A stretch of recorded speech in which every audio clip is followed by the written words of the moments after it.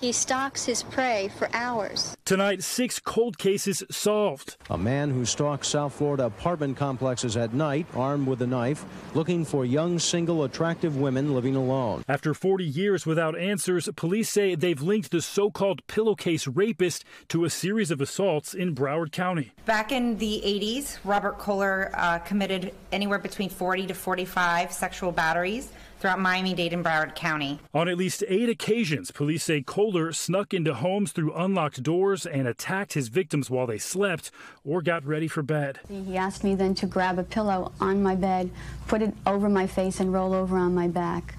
I did that, and he then proceeded to rape me. He got his nickname from covering his victims' heads with pillowcases before raping, robbing, and threatening to kill them. The Broward County Sheriff's Office releasing these interviews they did with his alleged victims, keeping some information about them anonymous. He went through my wallet.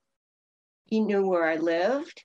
He knew my name. I didn't know him. This guy's a horrible, evil, dangerous predator. According to police, Kohler carried out his attacks with diabolical precision. He did say to me, "I've been following you." But thanks to DNA technology and one sergeant's hunch, police say they now have their man.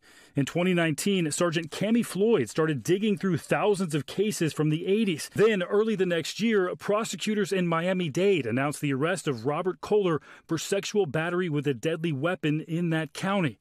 I'm not guilty. Identifying him as the infamous Pillowcase Rapist. So you were arrested pursuant to the arrest warrant charging you with 2 counts of sexual battery? Sergeant Floyd had a hunch that some of her cold cases had a similar M.O. His DNA was tested against the Broward County evidence, and it was a match. Robert Kohler's DNA matches the DNA from every one of our victims. Kohler is now 68 years old and is in custody in Miami-Dade. It's expected that he'll be brought back to Broward to face the new charges. We reached out to Kohler's public defender. They declined to comment. As for the survivors, He deserves to be put away and never come out. I mean, why should he be walking around? Made me feel like it was worth it, and to a degree that my life could make a difference. And all these years of going through terrible stuff could make a difference. And Steven Romo joins us now in studio. So, Steven, officials are saying there could be even more victims out there? Yeah, one of the many disturbing things about this case, they say there could be as many as 25 victims, 25 cases they're looking into between 1981 and 1986. They're asking anyone with any information about that to come forward to Miami-Dade or Broward County officials.